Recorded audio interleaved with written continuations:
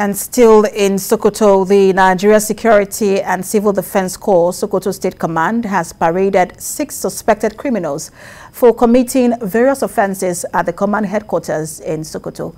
The commandant of the NSCDC in Sokoto, Mohammed Saleh Dada, while parading the suspects, says 3 of the suspects committed offense related to banditry and terrorism, as one was arrested for culpable homicide.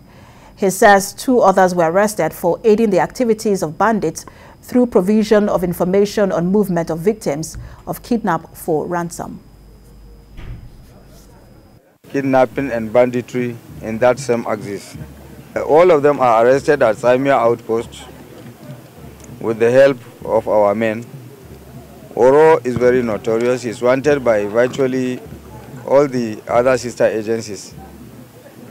With some of the Fulanis there whose cows were rustled and gave us the information. Our men immediately swung into action